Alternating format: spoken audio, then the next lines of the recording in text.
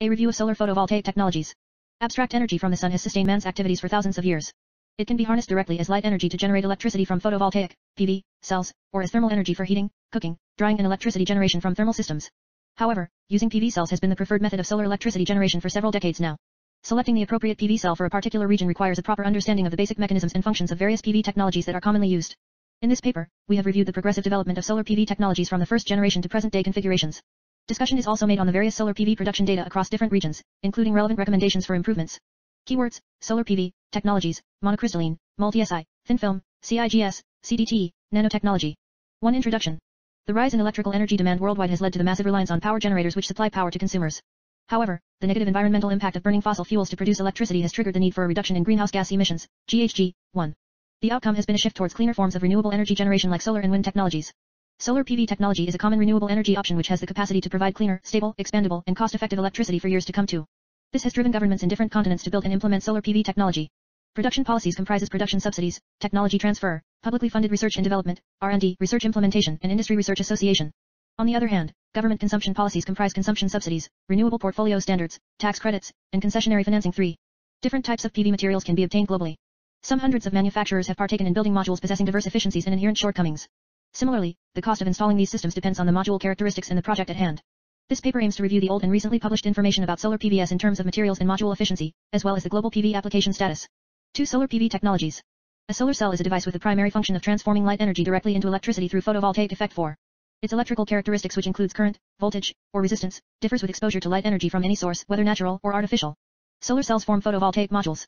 They have a number of applications. They are used in the solar PV industry as the building blocks of solar modules, as photodetectors for automatic switching of streetlights and other light-sensitive devices, for example infrared detectors, and as light sensors for scientific research. 2.1 Wafer-based solar technology, first generation. Solar cells are either composed of one layer of light-absorbing substance, single junction, or utilizes several physical setups, multi-junctions, so as to apply different absorption and charge separation mechanisms. 5. The first generation wafer-based cells comprises of crystalline silicon, example of which are polysilicon and monocrystalline silicon. The upper surface of the cell is built with a thin layer of the p-type material to allow free light absorption, figure 1. The metal rings are positioned around p-type and n-type material serving as the positive and negative output terminals respectively. The semiconductor material forms the single unit of the PV cell. 6. 2.1.1 Monocrystalline solar cell. Monocrystalline solar cell, figure 2, are made using a single crystal of silicon, Si, by the Czochralski process. 8. The production of the Si crystals is usually done with high accuracy, from large ingots. Monocrystalline cells have been found to measure 16% in efficiency. 8. However, a higher efficiency of 19.8% has been achieved from an enhanced multicrystalline silicon solar cell, as well as a rise 24.4% for monocrystalline cells. 7. This multicrystalline cells enhancement emanated from covering multicrystalline surfaces with oxides formed thermally so as to limit their detrimental electronic processes and from isotropic etching, producing a hexagonally symmetric honeycomb surface texture. Dobrzyński et al. 11 presented a traditional technological activity through screen-printed process of monocrystalline silicon solar cells manufacture. Schottky and Zener diodes provided protection for the device while the cells were linked to the PV modules to produce electricity. 12. The module found practical application in traffic lighting for pedestrian crossing. 2.1.2 Polycrystalline silicon solar cell, poly-Si or MCSI. Polycrystalline PV modules, figure 3, are formed from various crystals, joined together in a unit cell. 13. The forming procedure is cost-effective, involving cooling a graphite mold composed of molten silicon. When it hardens, it results in crystal structures of different sizes on whose border defects occur. These defects reduce the degree of efficiency with laboratory efficiency of 18% to 23%, and production range of 14% to 17%. 14. Polycrystalline Si solar cells represent the most common amongst others, making up 48% of the total produced in 2008. 15. Jaworski et al. 17 discussed methods of cooling monocrystalline and polycrystalline solar modules with water vaporizing regarding the effects of temperature on performance and its economic relations. Results showed a connection between temperature efficiency changes of monocrystalline and polycrystalline solar modules, 0.5%/1 degree C. Effective application of solar module cooling systems was 10–15% more expensive than the cost of systems without cooling. Collis et al. 18 concluded that the maximum power and efficiency of polycrystalline cells decreased with cell temperature and the temperature coefficient of the efficiency, while the maximum output power was found to be negative. 2.2 Thin film technology.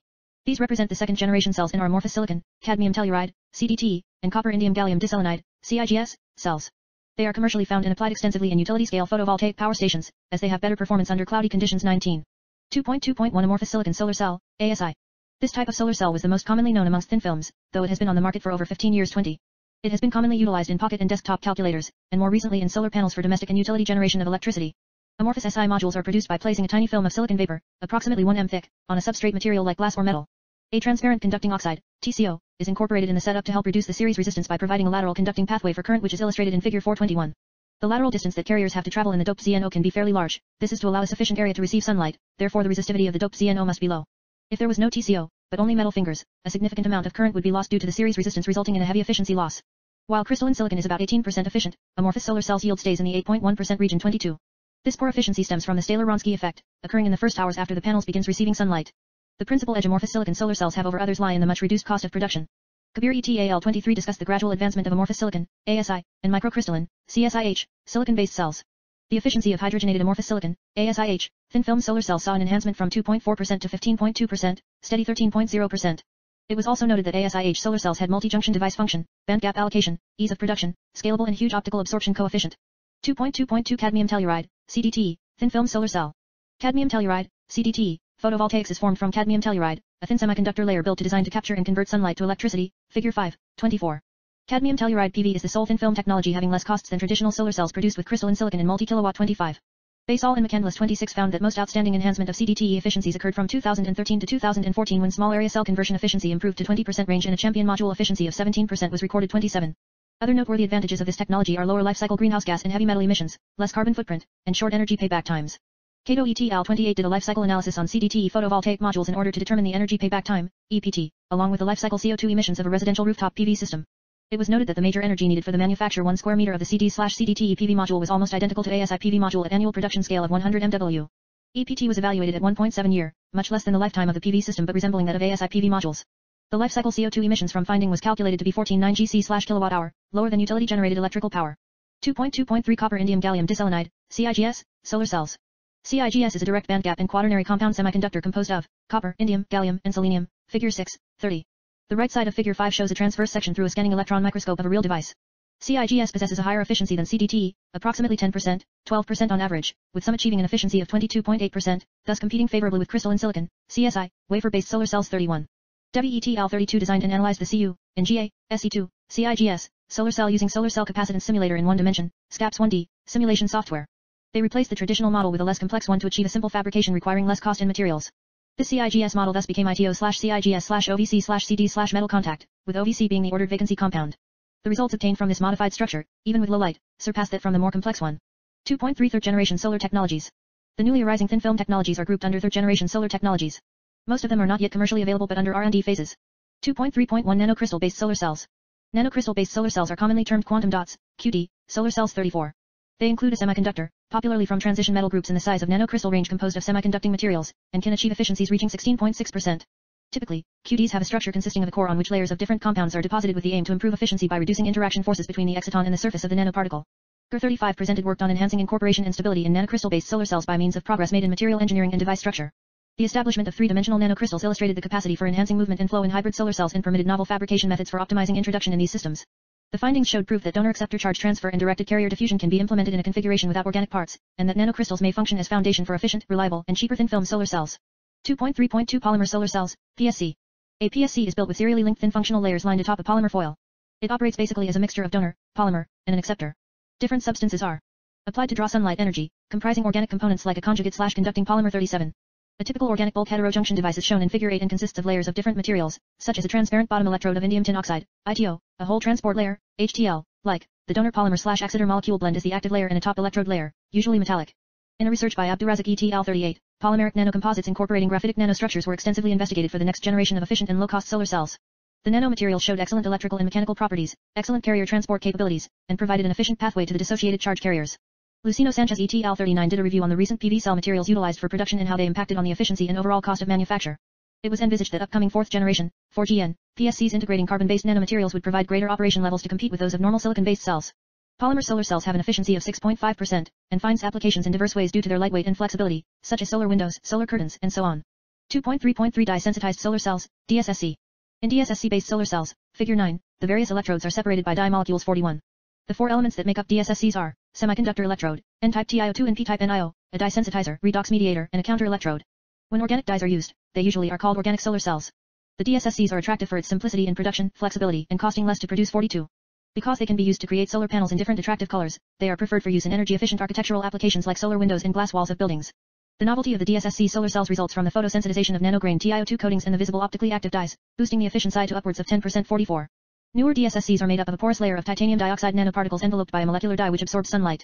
The titanium dioxide is placed below a solution of electrolyte, with a platinum-based catalyst placed atop. Similar to standard alkaline batteries, an anode, the titanium dioxide, and a cathode, the platinum, are positioned on either side of a liquid conductor, the electrolyte. Sunlight penetrates the transparent electrode into the dye layer and excites the electrons which eventually moves into the titanium dioxide. This electron flow is harnessed to provide load power. When the movement in the external circuit is complete, they are reincorporated into the cell via a metal electrode on the rear, going into the electrolyte. The electrolyte subsequently conveys the electrons back to the dye molecules. 2.3.4 Perovskite solar cells, PSCs. Perovskite materials have become popular due to the cubic lattice nested octahedral layered structures and the unique optical, thermal, and electromagnetic properties. 45. Those utilized in solar cells are a blend of organic and inorganic metal halide compound having the perovskite structure. The functions of perovskite materials has not been restricted to it being a light-absorbing layer, but it additionally operates as electron/hole transport layer because of its high extinction coefficient, huge charge mobility, extensive carrier lifetime, and wide carrier diffusion distance. Their photoelectric power conversion efficiency grew from 3.8% in 2009 to 20.9% in 2019, placing them in line to substitute conventional Si solar cells in coming years. PSCs are built based on two typical structures, namely mesoporous and planar, unique to perovskite crystals. Figure 10, A, and B, gives a depiction of both types. The former contains a mesoporous type metal oxide layer, TiO2 or Al2O3, enveloped using perovskite sensitizer. The latter comprises a perovskite film surrounded by electron and hole transporting layers. JoE-Al46 obtained higher electron movement through the use of yttrium-doped TiO2 as the electron transport material and upgraded the ITO to limit the task of inserting the electrons to the ITO electrode from TiO2. The open circuit voltage and short circuit current of the device saw a significant enhancement with the PCE reaching 19.3%. 3. Mathematical model of solar photovoltaics. The solar voltage and current characteristics exhibit an exponential behavior. 47. The ideal equivalent circuit of a solar cell comprises of a current source placed parallel to a diode, figure 11.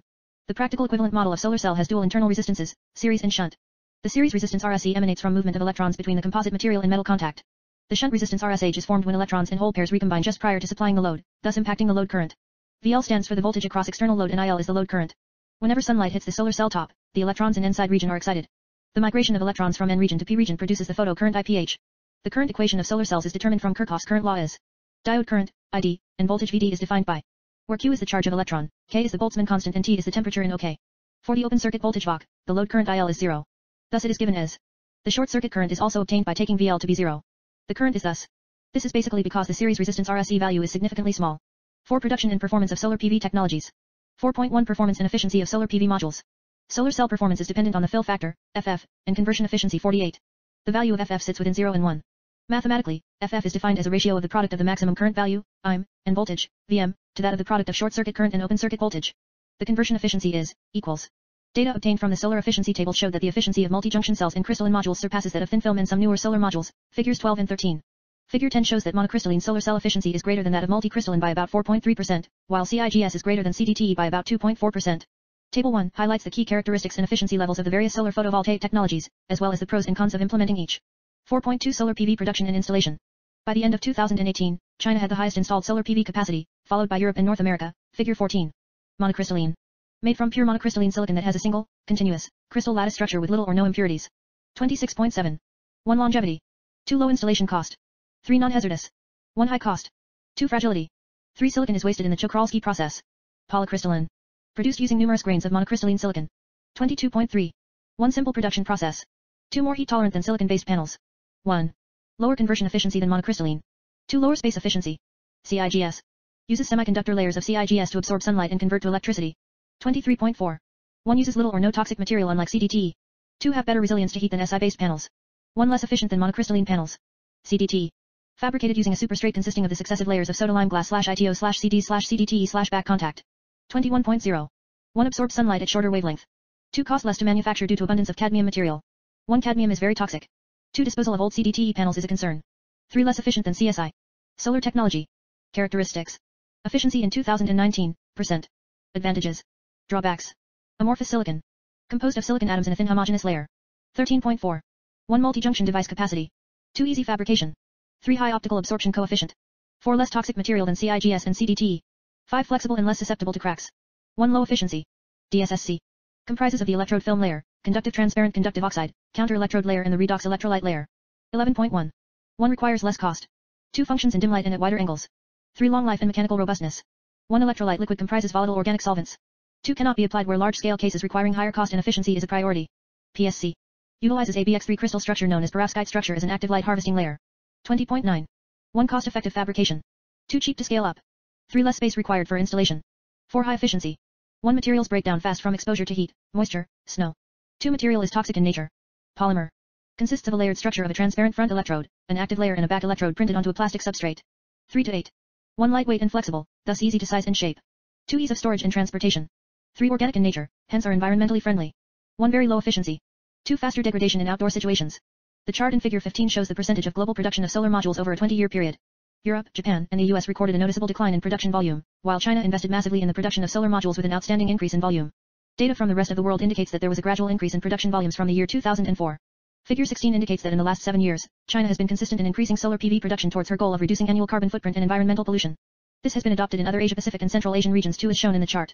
During this period, India has reported annual increase in solar PV modules production, unlike the Middle East and African regions. 4.3 Recommendations. Multi-crystalline efficiency has been improving largely because of the availability of silicon and its simple production procedure. The efficiency got to 20.4% and now at 22.3%, currently holding 80% of the PV market 47. However, for PV to establish a major impact in the power sector, the efficiency of other types of materials has to be boosted with no corresponding cost increase. To ensure an increase in the efficiency and global utilization of solar technologies, it is recommended that some improvements be made. For crystalline technologies, optimization of the cost of production is needed, as well as the implementation of new silicon materials. Though the production of thin-film solar cells has drastically reduced over the years, introducing some improved deposition techniques and the application of advanced materials and concepts could help boost its efficiency. Furthermore, for the newer technologies such as dye-sensitized solar cells, finding newer compounds and cell stability improvements could become beneficial in its future implementation. 5. Conclusion. Solar PV technology has had a positive impact in terms of ensuring sustainability and providing clean electricity. Though newer PV materials are being developed recently, the major determinant to the widespread application of the technology remains an increase in efficiency. From the review, data has shown that first-generation solar technologies continually dominate the market with low-cost solar cells and high efficiencies. Thin-film PV technologies have been utilized because of their low material and manufacturing costs, but are less mature than first-generation PV and has recently been undergoing a declining market share. Emerging technologies on the other hand are yet to be commercialized on a larger scale but holds a promising future in the power industry due to its high efficiency, low cost, and weight. Overall, there is need for more research and development funding in order to produce solar modules that are best suited to a fully decarbonized and environmentally safe economy.